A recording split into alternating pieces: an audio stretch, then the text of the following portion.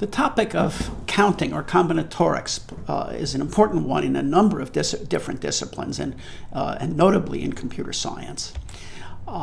So the origins of the combinatorics in counting are a little bit disreputable. They come out of, historically, out of people studying gambling and trying to calculate odds and the fraction of times that various events occur to know what kind of bets to make on them. So a typical kind of question would be, if you know how poker works, there are various classifications of 5-card hands in poker, and you might ask, what fraction of all possible 5-card poker hands translate into being a pair of jacks?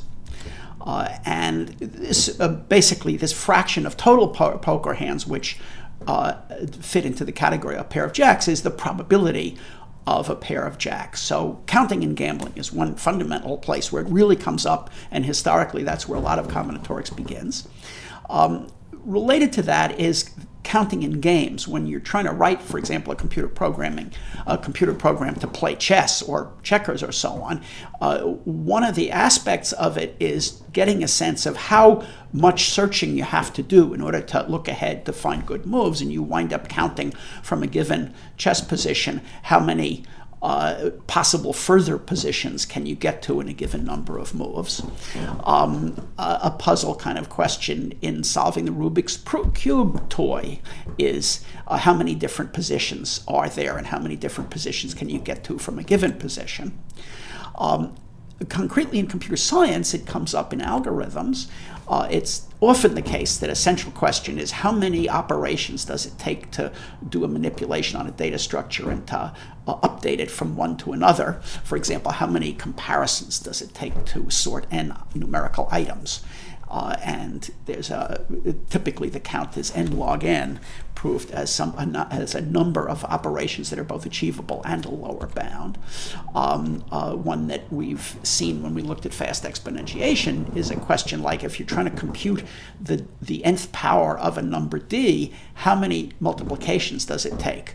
It's roughly log n by using the iterated squaring method, and we want to be able to count that number of multiplications that a particular program uses to compute d to the n, and the smallest number of multiplications you can get away with. And a place where, again, where counting and combinatorics becomes critical is for security, in the issue of cryptography. If you're going to have security from passwords, there needs to be too large a space of passwords for an adversary to search through exhaustively and check them. Likewise, for if you're doing encryption with some kind of secret key that enables you to read messages, you want to be sure that the space of possible keys is also way too large to search exhaustively to see what keys work.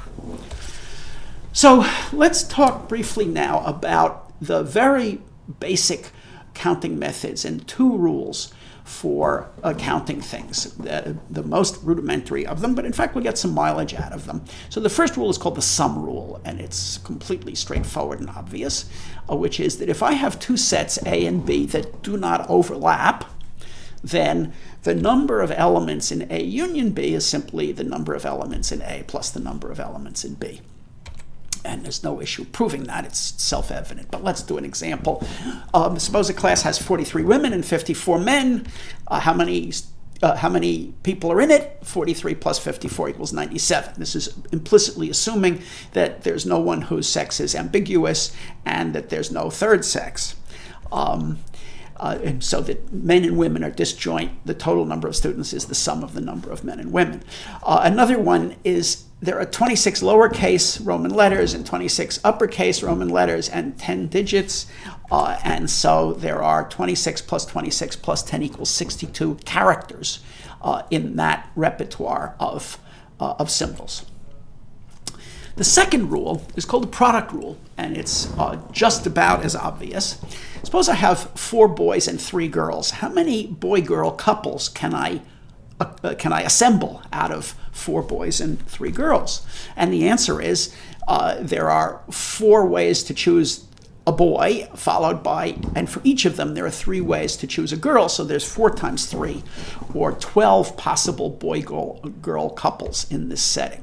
More generally, if I have a set A of size m and a set B of size n, then A cross B, remember that's the set of ordered pairs where the first element is from A and the second element is from B. The size of A cross B is, the vertical bars, remember, mean size, is equal to m times n.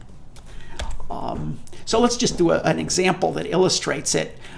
Suppose that A is the set of 4 elements, little a, b, c, and d, and B is the set of 3 numbers, 1, 2, and 3, then I can list A cross B in a nice orderly way as a 4 by 3 matrix. But this is really meant to be just a list of elements, but I'm organizing this way so the pattern is more apparent. And for each boy A, or each element little a, I can pair it with each of the 3 elements in B, and for the second element little b in A, I can pair it with this 3 digits in A, and C I can pair with 3, and D I can pair with 3, and that's where the 4 times 3 comes from, and more generally the m times n comes from. A useful immediate application of this is how many binary strings are there? How many strings of 0s and 1s are there of length 4? Well, the length 4 binary strings, it can be explained as the product of b times b times b times b. We're not writing parentheses here. It's b times b cross b. So I'm thinking of a quadruple like this as being a pair whose first element is a triple, and a triple is a pair whose first element is a pair. And given that it doesn't really matter how you break it up, we just typically write it as b cross b cross b, and even abbreviate that as b to the 4th, where b is 0, 1, and the product rule says that the size of this is the size of b times the size of b times the size of b times the size of b, or 2 to the 4th. So in general, if I look at strings of length n, whose elements are from an alphabet of size m, the total number of such strings is m to the n.